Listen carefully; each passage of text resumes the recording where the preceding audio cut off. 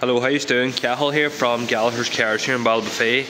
Just giving you a video here today on this 2018 Peugeot 588 7-seater diesel 6-speed manual. So this vehicle has covered 118,000 kilometers from new. It's to previous owner and is in immaculate condition inside and out. So on this car it's an active model, so you have your rear privacy glass, rear view camera, parking sensors there as well. LED lighting, as I said there, 7-seater as well. Alloy wheels, electric mirrors, electric windows. So there's a long NCT on this vehicle as well, and it's taxed. NCT and taxed. Very nice car inside and out. So you've got your LED headlights there in the front as well. Front fog lights, chrome grille. Front fogs, 326 test, 925 tax. And it's 190 for the year road tax as well, so cheap tax. 2 keys there as well, cloth interior, multi-function steering wheel, very good condition throughout. Seat back tables, so you have your 3 single sliding seats in your middle row with your ISOFIX points, and also you've the 3rd row seats in the back.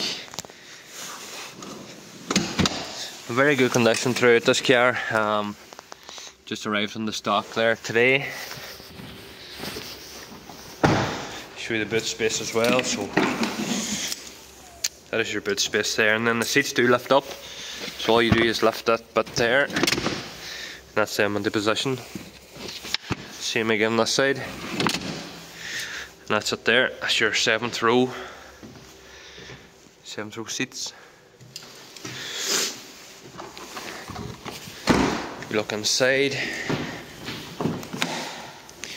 So 118,304 kilometers. Multi-function steering wheel. You have your touchscreen radio there as well. Let's start it up here.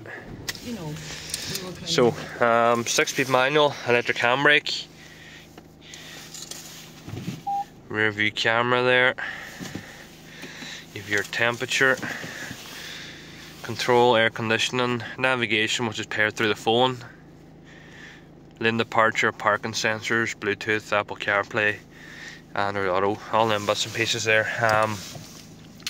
Auto lights, auto wipers, cruise control on this car as well.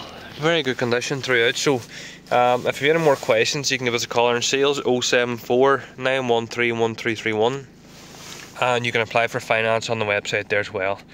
So thanks for watching.